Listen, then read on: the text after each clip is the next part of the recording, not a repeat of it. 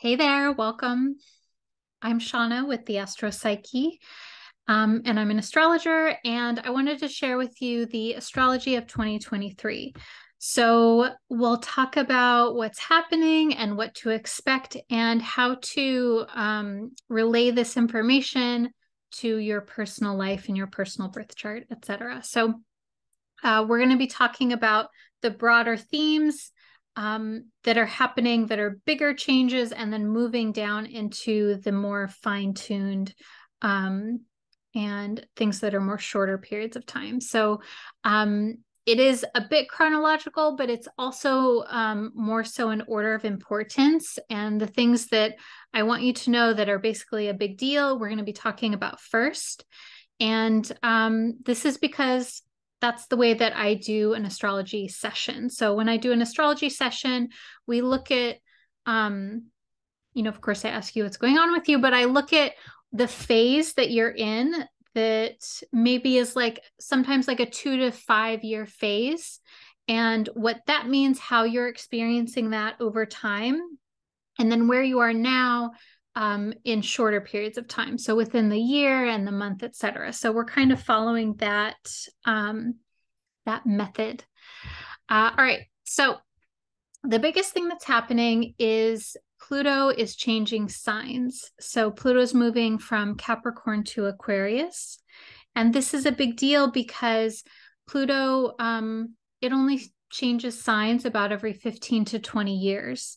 And we can contrast that with Saturn. So Saturn also moves very slowly, but Saturn stays in a sign about 2.5 years or so versus 15 or 20 with Pluto. So big deal that Pluto is changing signs. And what this means for you is that Pluto's moving into an entirely different house in relation to your birth chart. So this change is happening in March of 2023. Now, Pluto's going to retrograde back and forth a little bit. So it's going to be in Aquarius March through June of 2023. Then it will move back into Capricorn for a little bit, and then it will finally move into Aquarius in November of 2024. But regardless of that, kind of like switching back and forth, the way that I notice it is that once Pluto moves into Aquarius, it's kind of like this initiation, like the new phase begins. Now, what is Pluto about? What does Pluto symbolize? So Pluto is about our psychological health, our mental health, our well-being. It's also about states of high intensity, can even be like crisis situations or anything that involves power, life or death, or it's also associated with manipulation because manipulation is about power.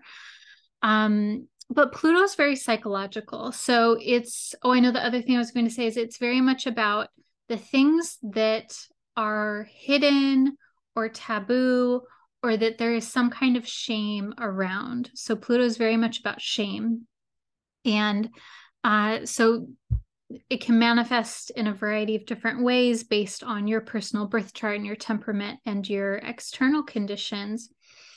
But Pluto is really about the things that we don't always share with each other.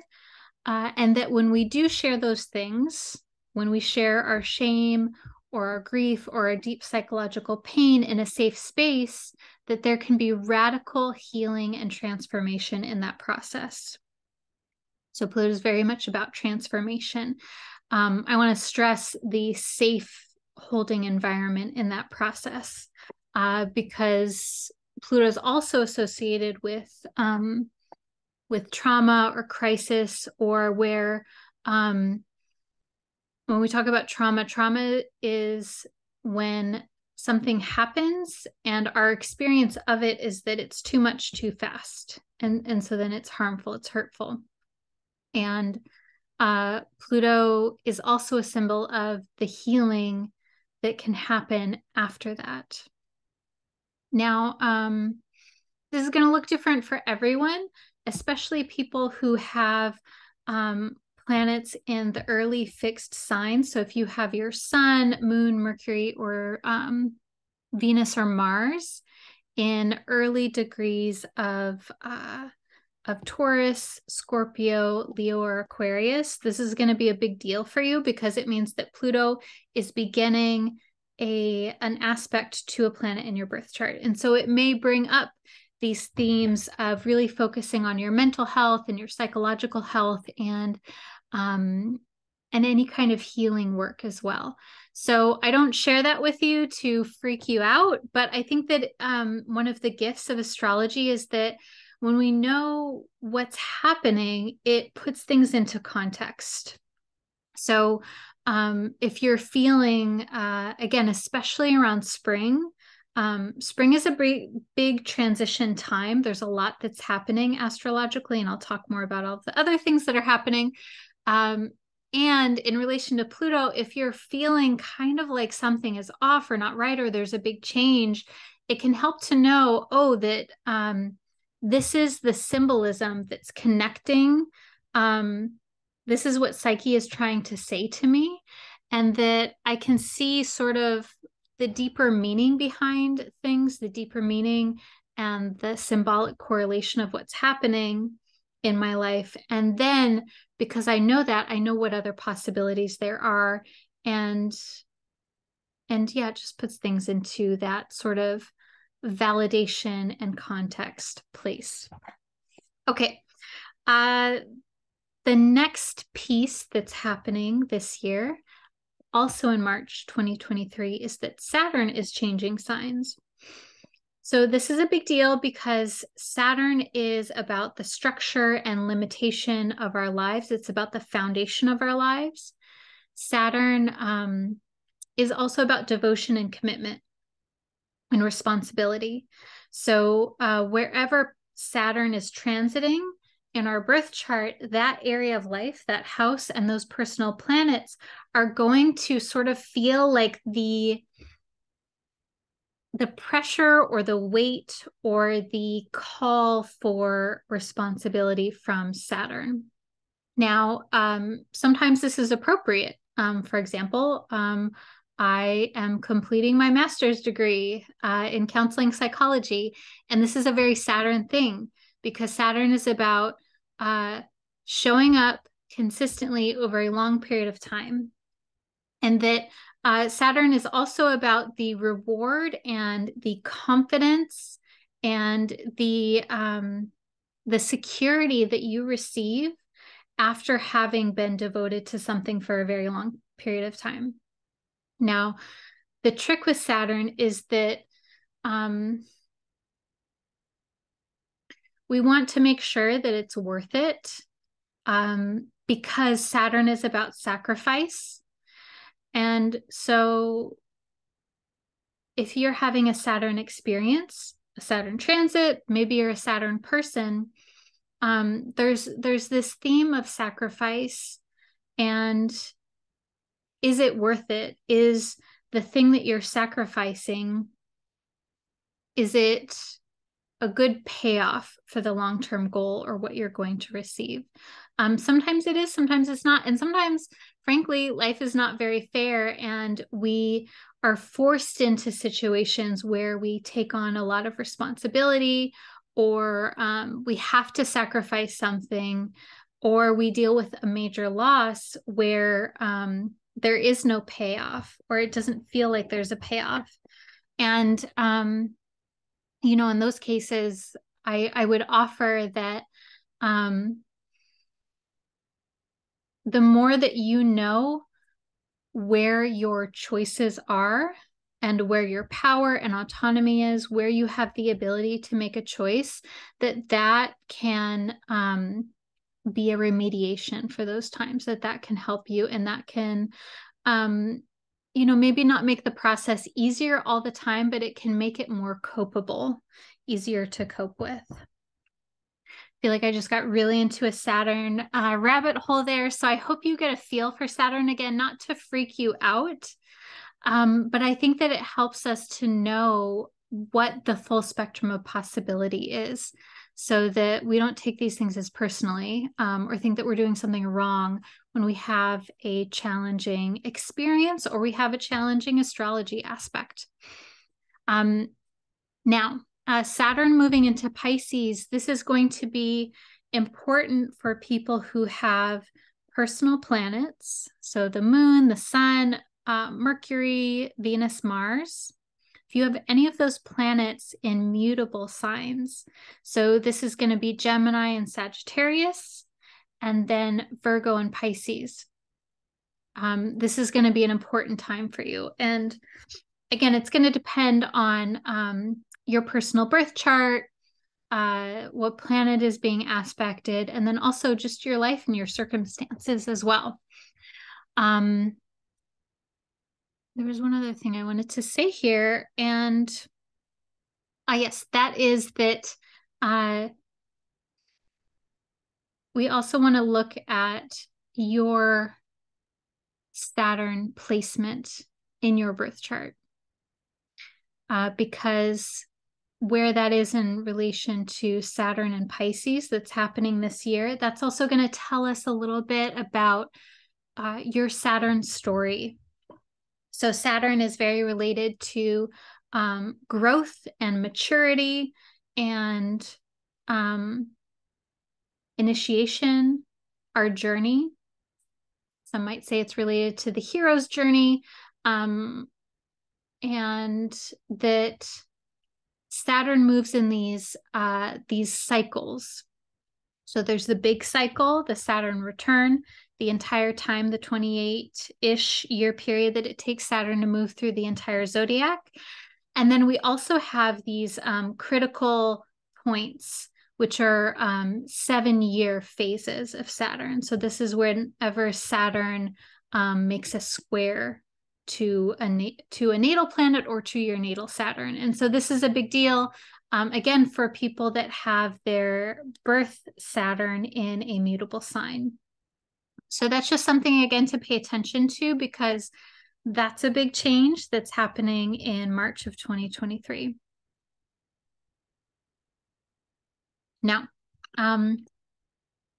something that's also happening that is a little bit more like lighter kind of energy. So that was the tough stuff. We did that first, is Jupiter is changing signs. So Jupiter's moving from Aries into Taurus in May of 2023. So another change in spring. Spring is like, there's a lot kind of happening. So Jupiter is the planet of growth, expansion, abundance. It is also associated with spiritual topics, spiritual things, religion. Jupiter is the planet of morality and social justice. It's about inclusivity, and it's about expanding your experience. So Jupiter loves growth, it loves expanding, it loves including, it loves novelty, and that can mean expanding your financial situation, but it can also be expanding your mind with education and learning new things. Jupiter is it's very philosophical in nature. So it's about exploring, traveling, and Jupiter is another very important planet to know where it's aspecting in relation to your birth chart, because so in contrast to Saturn, Saturn shows us where our limitations are. Jupiter shows us where we have opportunities, where we have the ability to learn and grow and to proceed with less resistance. So this change from Aries into Taurus means that Jupiter is going to be in an entirely different place in relation to your birth chart. And Jupiter is in the same sign for about a year or so. So you're going to have the full 2023 of Taurus, of Jupiter being in Taurus from May forward. Okay. So, also another change in spring and then again in fall is that we will have eclipses in April and May, and then in October. Eclipses happen about every 6 months, and they always happen with either a new moon or a full moon. Always. That's the very nature of eclipses. And so we have eclipses that are happening in Aries and Libra, and then also Taurus and Scorpio. So this is because the North and South node are changing signs. So the North and South node, they always are in a retrograde or backwards motion through the zodiac. So unlike the planets, which typically we track them moving forward in the zodiac, sometimes they retrograde. The nodes are totally different. They are always appearing to move backward in the zodiac. So in this case, we're moving into Taurus and Scorpio. And so let's see, let me give you the dates of these eclipses so that you can note that. Okay. Oh, and you know what? I misspoke. The nodes are moving from, I have so many notes. The nodes are moving from Taurus, Scorpio to Aries, Libra. So on April 20th, we have an eclipse in Aries. May 5th, eclipse in Scorpio. October 14th, eclipse in Libra. And then October 28th, eclipse in Taurus. So that's kind of like this mishmash of Aries, Scorpio, Libra, Taurus. Now, eclipses are times of transition and change. We can think of an eclipse as like a portal opening to the other world, to change, to transition. And whereas transits typically feel like there's kind of this bell curve of change, where there's like this slow progression of things starting to change, and then there's like a peak, and then there's a transition outward. Eclipses are like bam, like it's happening. And so it can often feel unpredictable, uncertain. It can feel like there's a lot that's in transition in a very brief period of time. And yeah, I just want you to know that like those times are where it's good to know that things are in flux, and to don't freak out if things feel like they're changing so rapidly. Know how to feel grounded and secure, especially in April and May and October, and know what's really important to you. Know what your long-term goals are, what your foundational values are, and what you want to create in your life. Okay, so that's the eclipse section. The other piece, so we're getting to smaller and smaller time frames. So the other piece that's happening is Venus is going to retrograde this year. So this happens every couple of years or so. So it's important to note, especially where it's happening in your birth chart. So Venus is going to retrograde in Leo from July 23rd through September 3rd. So it's going to be in the later stages of Leo. So that's a time where there is a reflection on Venusian issues. So Venus is all about money and beauty and luxury and attraction, relationships, sex and sexuality.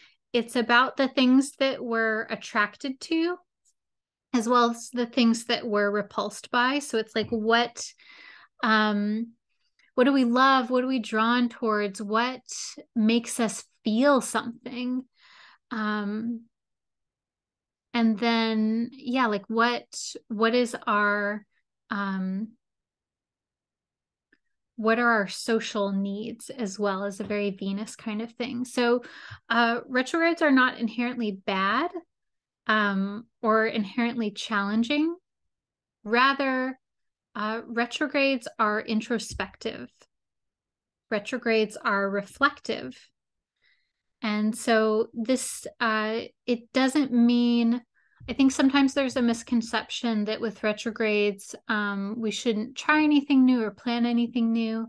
I think that there is some wisdom to that. But I want to sort of like reframe and open up the thought process of retrogrades, is that retrograde is about you taking time to really look at your life and your values, and like see, like kind of be curious about it and see what works for you, if there's something that you've been wanting to explore or do things differently. It's kind of like this period of I'm thinking of when I wake up in the morning, I will have my tea and I'll journal, and it's just kind of an open space for me to think and dream, and to let anything that wants to come out. And that's kind of the retrograde process. We can think of it as this open period for you to reflect on your life. And when this is Venus, this is about relationships, beauty, harmony. Venus is also about the arts and aesthetics. And Venus is also about your self-confidence, self-esteem, sense of self, how you value yourself. So those are all things that may come up in your life. And it can be a great opportunity to intentionally set aside some time during those months to reflect and to give yourself some extra introspection time. Okay, and then the final piece that's important this year is I want to give you a little forecast into Mercury retrogrades. So we're going to have 4 different Mercury retrogrades this year, all in Earth signs. Another cool tip is that Mercury retrogrades will happen in the same element for a period of time, for about a year or so. So we're having all Earth signs this year, and then in 2024, Mercury retrogrades will start happening in fire signs. So that's kind of cool, because then you know what areas are getting affected, and that the retrogrades are going to have kind of a different flavor, different tone to them. So we're currently in Mercury retrograde through January 18th. Mercury retrograde is in Capricorn through January 18th, 2023. Then we will have Mercury retrograde in Taurus from April 24th through May 15th. Then again in Virgo from August 23rd through September 15th. And then again in Capricorn and a bit in Sag from December 13th through January 2nd, 2024. So I think those are good to know, just to like throw them on your calendar and know that Mercury is about communication, finances, marketing. It's like mercantile, marketing, business kind of thing, communication, technology. Those are all Mercury's topics. And so during the retrograde time, it's great to revisit or revise any kind of business or financial or communication kind of things, contracts, revise, revisit, think about, be more introspective, and then after the retrograde period to move forward with those changes and to allow them to move forward in the world seamlessly. Now, I'm a big proponent of not stopping your life for astrology. I think that the astrology should help us. We shouldn't build our lives around astrology necessarily. Sometimes that is possible, but a lot of times it's not. So, the biggest thing is to know what to expect. And when you know what to expect, then you can plan for it. You can plan extra time cushions for Mercury retrograde periods. You can, if you're planning on starting something new and you're able to do it before or after the retrograde period, then you can do that. But I just want to say, don't don't um don't hold off on doing something that feels like it needs to happen and it's the right time because you're afraid of the astrology. The astrology is not going to hurt you. It's not here to hurt you. It's here to support you and to help you live your life and express the symbolism in a way that is most conducive to your life and to your own special and unique energy. Okay, so I have a couple of tips for you to wrap this up and to make the most of this. Number one is to, if you can, at some point in time this year, get an astrology reading. Now, I'm not saying that because I'm an astrologer or that you should get that from me. Find an astrologer who you like and you respect and that you have a comfort level with, and ask them to look at your chart. It doesn't have to be a full session, but if you can at least like get a little bit and ask them about what's going on for you this year, that's going to really help you to know what astrology is important versus not so important for you this year. It's basically applying everything that we've just talked about into your life personally. And that is where astrology really helps you, because it helps you know, okay, like this is where it's going to tap into my life, and it helps you plan your life and live your life in a way that that's more specific and unique to you. So that's tip number one, is to get an astrology reading if you can from an astrologer that you like and trust and feel safe with. Tip number two is, I know I talked about a lot of stuff here. And if you take away anything from this, know that Saturn and Jupiter are the most important planets to track and to follow, because they're the most concrete, real world, external circumstances planets. Saturn is about our limitations in the physical world. Jupiter is about our opportunities and abundance in the physical world, as well as our spiritual development. Now that I'm saying that, I think Saturn also contributes to our spiritual development, but in a different way. But these two, Saturn and Jupiter, they really tell us where the balance between limitation and opportunity is for you. So if you don't pay attention to anything else, those are really good planets to get familiar with as far as the transits and how they relate to your personal birth chart and to your life as well.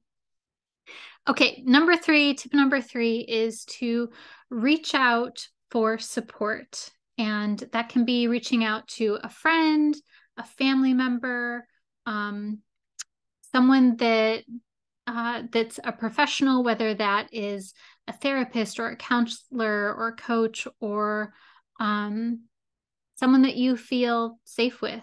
Can even be a crisis line. I think it's so important to know that that we're hardwired, like Brene Brown says, we're hardwired to connect. We are social creatures, and that if you're having a challenging experience, there's no benefit of you going through it on your own.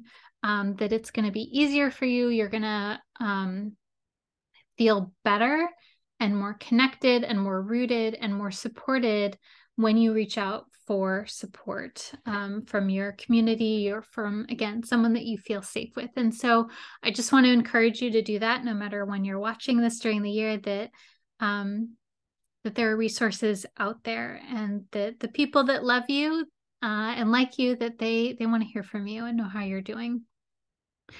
All right. That is your astrology of 2023. I really hope that you liked this and got something out of it. And I look forward to seeing you more this year. Bye for now.